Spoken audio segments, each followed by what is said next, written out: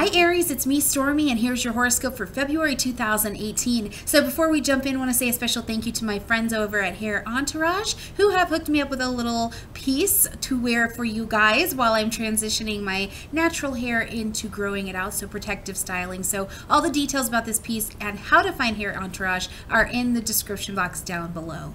All right, Aries, so super interesting month. First of all, we had a lunar eclipse that brought us from January into February, but we actually don't have a full moon happening this month, which is really interesting because that means there's no super big culminations happening this month, right? But what we do have is a solar eclipse happening this month. We'll have Pisces moving, or we'll have Venus moving into Pisces, which is going to just load up for you in this 12th house, the clairvoyance, the psychic sense, the intuitive sense, the vibes, the creativity, the feeling of being willing to put some things to closure. All of these things kind of culminate there. As well, this month you've got a pretty loaded 11th house, a lot of things going on in the social zone, which is great. You know, if you're single and you wanted to do some internet dating or something like that, that would be on the agenda for you. Or maybe just your social group is changing. And another really big thing I continue to pick up on for you, Aries, just as I channel that information, is that your long range goals and dreams, I think, are right here. They're right in front of you now, and the thing I just feel like I need to tell you is that it's okay.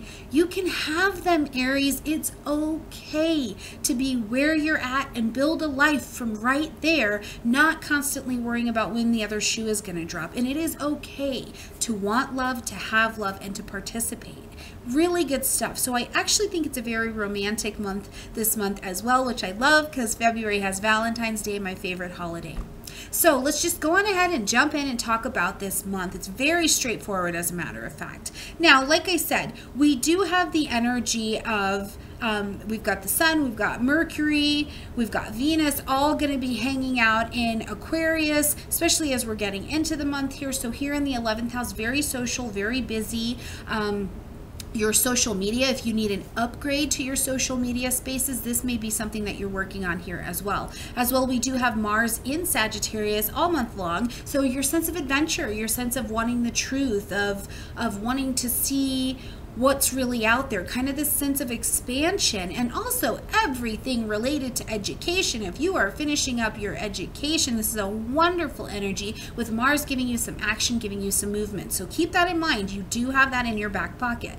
As well, if you've got something going on in the legal sense, this is also a very helpful energy for you as well, depending on your chart, of course. Now, on the 10th of the month, we're going to see Venus moving into Pisces. Wonderful soft energy, protective, generous, compassionate, very romantic. And this is why I say, I think in terms of the word love, you very much so have some possibilities to really fall in love this month, Aries. This could be you fall in love with another person. That soulmate energy comes in. This happening in the 12th house is that soulmate connecting energy.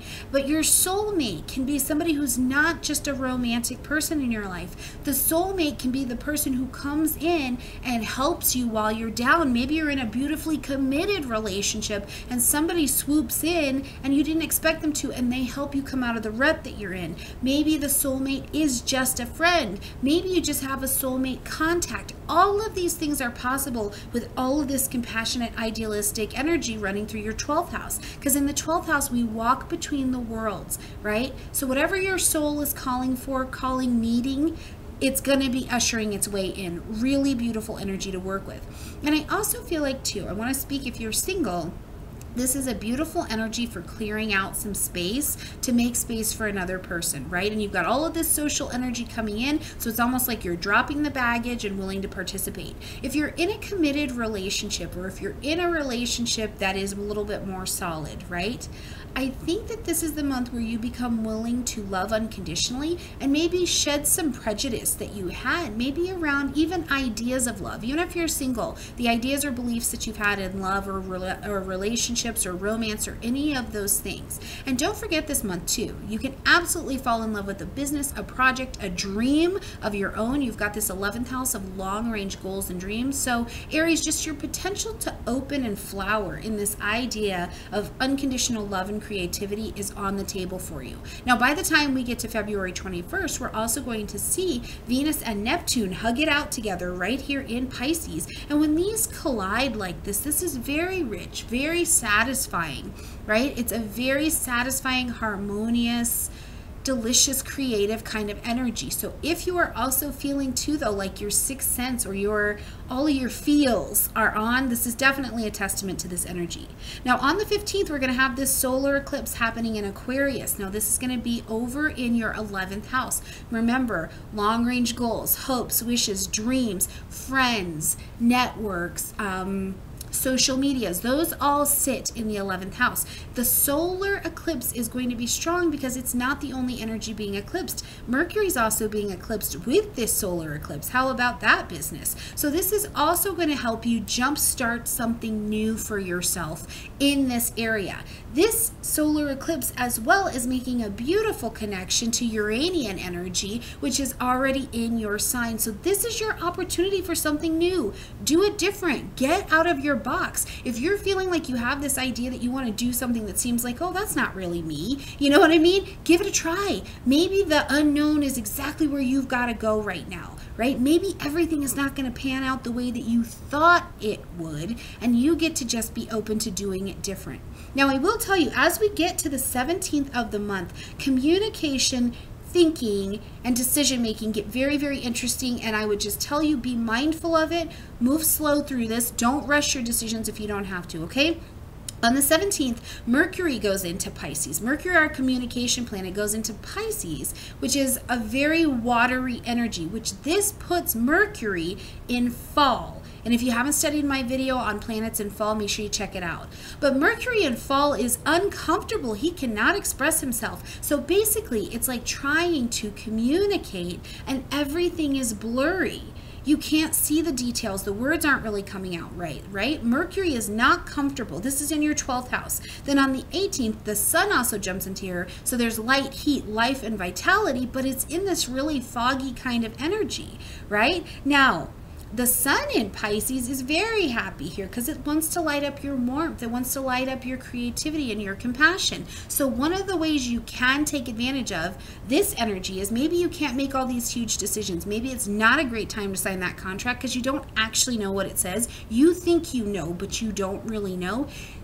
Step away, explore the other side of this. Where can you expand your compassion? Where can you expand your forgiveness, your closure, your letting go of fear? Where can you shed those things? I'll tell you too, if you happen to be a student or an investigator or somebody who's doing deep research, following clues, this may also be a time where you feel like you lose your trail, or you have to continue your trail and really trust that psychic sense, not so much your intellectual faculties. So really interesting energy. So you've already got this going on where it's a little cloudy here. Then we have also Mars in a square to Neptune, so my action doesn't seem clear either. Then on the 25th, we've got Mercury, who comes into a really nice alignment with Neptune, but then on the 28th, we've got Mercury in a square to Mars. So this combination tells me the details may not be clear. It further tells me that you may get frustrated. This is a frustrating communication energy. So you may be frustrated and then you lose your temper. So you want to be mindful this month as we get to the second half of the month, Aries. If you're finding you're pushing and pushing and pushing and this stone ain't going anywhere, you just want to back off, regroup, and try and come at it from a different perspective, or take your hands off it all the way and enjoy right where you're at. I do think the other property that becomes really in play this month, besides the romance that's floating around and the genuine possibility to tap into that, receive that, and participate in that, is just Aries, all your feels are on this month. So that is going to be good for some of you. It could be bad for some of you. Venus in Pisces certainly brings the feels to the surface. So if your feelings get caught up with you, just remember you always have a choice of what to do with them. But it is certainly going to be a month to focus on what you love, whether that be a person, place, thing, dream, long-range goal, project, school, whatever it is. Focus on what you love and move towards it this month, Aries. I look forward to seeing how this month went for you. Let me know if it gets cloudy. Let me know if you're experiencing a little bit of the fog, especially as we get towards the end of the month, all right?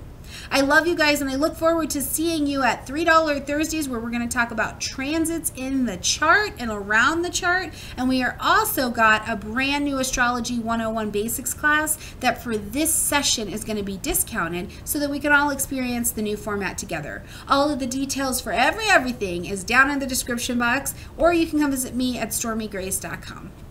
Bye, guys.